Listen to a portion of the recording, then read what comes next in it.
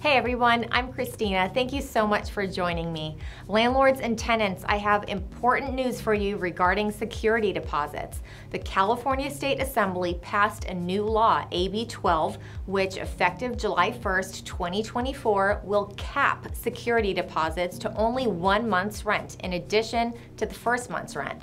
This applies whether the rental unit is furnished or unfurnished. Now, there is an exception in the form of a carve-out for those who fall into the category of small landlords. Now, a small landlord is a natural person who owns no more than 2 residential rental properties that together include no more than 4 units. So for example, let's say you have a home and a triplex. That's 2 properties with 4 units total.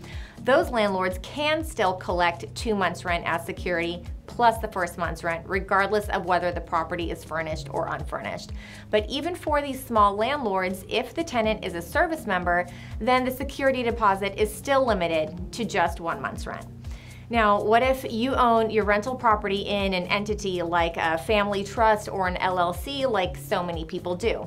You can, in some cases, still qualify as a small landlord if the natural person criteria is met according to the type of entity. So what you'll have to do is check with your real estate attorney on that. Landlords who are currently holding or are requiring security deposits that exceed the 1 month's rent prior to the July 1st timeline may continue to retain that security deposit even though it is more than the 1 month's rent. But for new tenancies as of July 1st, the new rules are going to apply.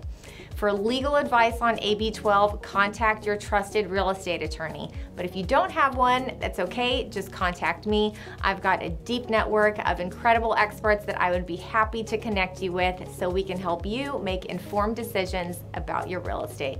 Thanks so much for listening. I'll talk to you soon.